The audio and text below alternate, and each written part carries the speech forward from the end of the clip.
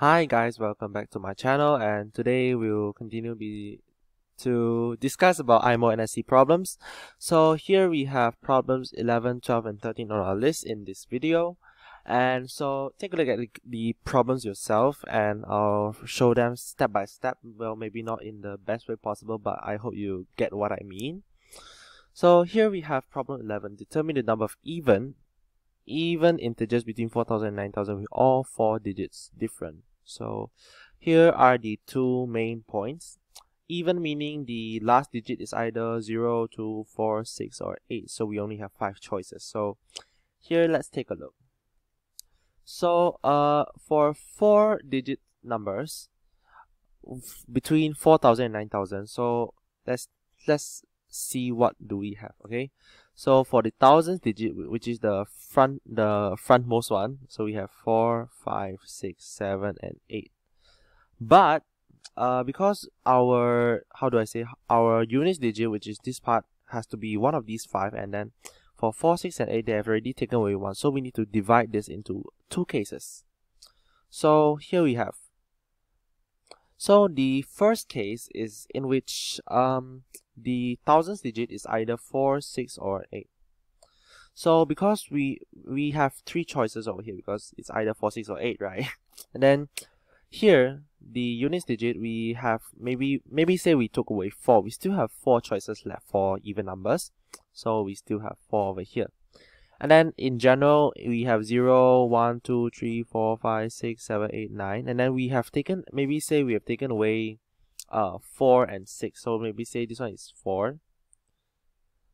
Okay, we have 3 choices here, 4 choices here, so we still have 8 numbers left to fit in here. And then after we have chosen one number, we maybe say 7, and then we will still have 7 numbers left. So for the first case, in which the thousandth digit is either 4, 6 or 8, namely an even number, we will have 3 times 8 times 7 times 4 is 672 cases. Okay, and now we have a second case in which maybe the thousandth digit is 5 or 7. So now we have 2 cases. And then for the units digit, because we need an even number, so all 5 of them are still available, 0, 2, 4, 6, 8, so we still have 5 choices, so maybe say we take 0. Then now we still have 8 choices, and then as the same as the above, 7 choices, and then here we have 560 cases. So actually these are all the cases calculated, so you don't need to count them one by one, because 1 is a very daunting, very tiring task, and 2, I don't know what to say. Okay, so 672 plus 560, don't take out your calculator, please. Do it mentally, because most Olympiad problems can be solved without using a calculator, as stated in their how do I say, I don't know. Okay, so 672 plus 560 equals to 1232, which is our answer for problem 11. So 1, 2, 3, 2. Okay, and problem 12. So I need to erase this because it's taking up some space. Take a look at it yourself. For any positive integer and let this function denote the sum of the even digits of n. For example, a32 equals a plus 2 equals 10. Find the value of 1 up to 1000. So here I will need to tell you one thing. It is that you do not need to find every specific E1, E2 until E1000 specifically. You do not need to do that. Instead, what you can do is, how do I say, you can arrange this maybe in some kind of maybe table form and then observe, right? So wait, okay, give me a few seconds. Okay, sorry, I've just come back to my senses, but okay, so write this in table form, maybe ideally in a 10 times 100 maybe. Or if you can write in 3D, I don't think that's possible, but yeah, okay. So we have 1, 2, and then 3, 4, 5, 6, 7, 8, and then 9 and 10, and then 11, 12, ... 19, 20. Then what do we have next? 21, 22, ... 29, 30. Okay, then ... Okay. So we will find the last two. So this one will be 981, 982, dot dot dot, 988, 9990, and then we have 991, 992, dot dot dot, 999, and the last one will be 1000. So this is the graph I would imagine it to be. And here are a few things that you can observe. So since we are only finding the sum of the even digits, so how many even digits are over here? So look at the 2nd, 4th, 6th, and 8th and 10th column. So you can see all of these are even numbers, so we can take the 2 from here. So the 2 we will have, how do I say? We will have how many of these? So I will have 200. So 2 plus 4 plus 6 plus 8. No. I will have 100 of these because 10 times 100. So I have 100 of these. These are from the unit digits. Unit. So we will have 2000. Okay. So this is for the units digit. So what about the tens digits? Okay, sorry. Tens. So tens we also have 20, 40, 60, 80s, right? Okay. So we have 2 plus 4 plus 6 plus 8 again. And then since in every 100, there will be 10 numbers with their tens digit as 2, 10 numbers with tens digit 4, 10 numbers with tens digit 6, and so on with 8. So we will have 10 of these. And then how many hundreds are there? So in 1000, so there are 10 hundreds. I hope you are getting what I'm saying. Maybe. So how do I actually visualize this? So we have 20 and then 21 until 29, then 40 until 49, then we have until 80 until 89. We do not need to count the 0 because it's essentially equal. Adding it or not is still the same value. Then we will have 120 and then 121 and then until 129, then just add it up. Okay, so counting we will get also 2000. And okay, so the last one is we will get for the hundreds digit. So this is a 10, so we have hundreds. So we have no. Wait, we will still have 200, 400, 600, 800, right? So 2, 4, 6, 8. Okay, and then so there will be 100 such numbers with their hundreds digit as 2, 100 such numbers with their hundreds digit as 4, and then as so on for 6 and 8. So this one is also multiplied by 100 because there are 100 numbers like this. So this one is 2000. And yeah, so by doing so, we will have basically covered all of the, how should I say? We have covered basically all of the even numbers from even digits from 1 to 1000. So just what you need to do next, which is the final step, is to add these 3 2000s up, which is 6000. And lo and behold, you have gotten your answer. So here, take note. Okay, very good. Okay guys, this is like the second or third time I'm editing already. So now we'll be discussing the last question, problem 13. So take a look at the question yourself. I won't be narrating it.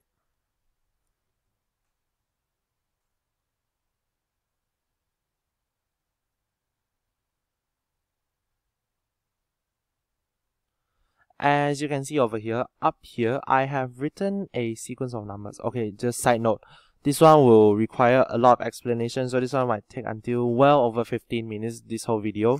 So yeah, buckle up boys.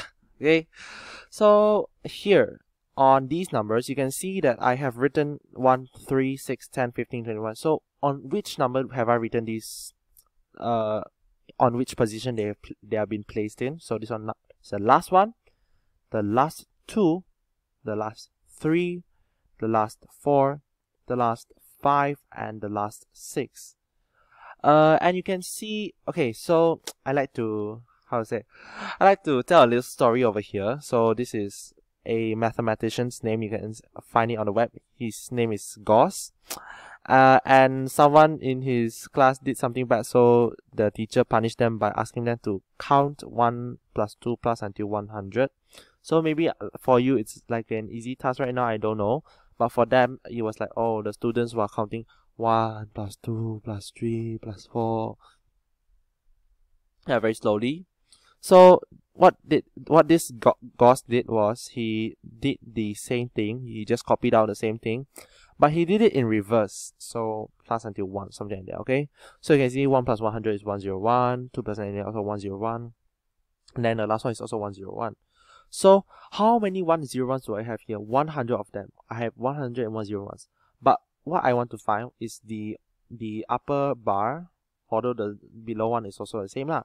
So I just divide it by 2 because I originally doubled it. And this is how we have got to learn this kind of formula. So let me give you a generalized formula. So 1 plus 2 plus until n is equals to n times n plus 1 divided by 2. And this formula we will be using in this particular question.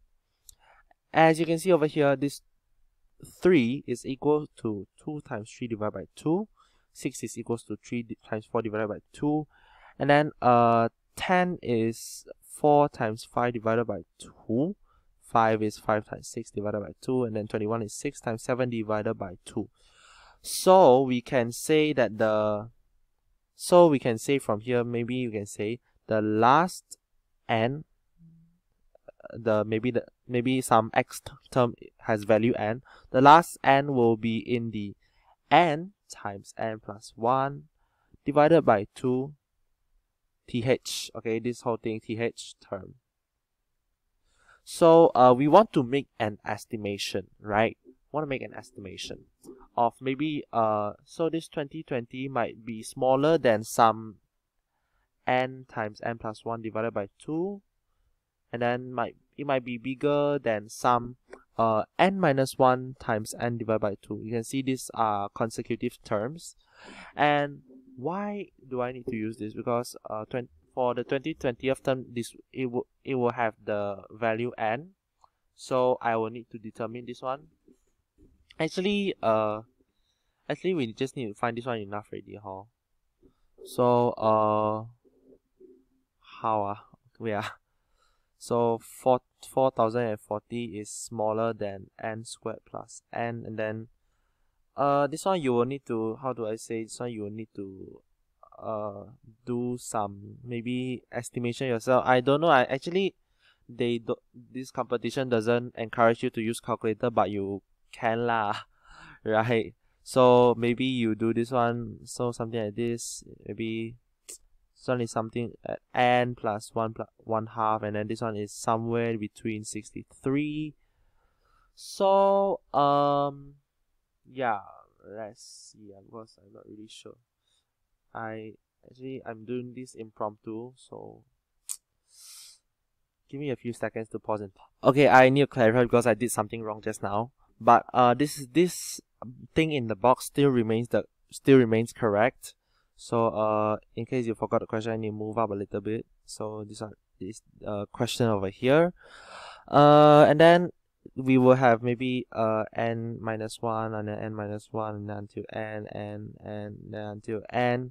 So this last n will be the n times n plus 1 divided by 2 term, th term.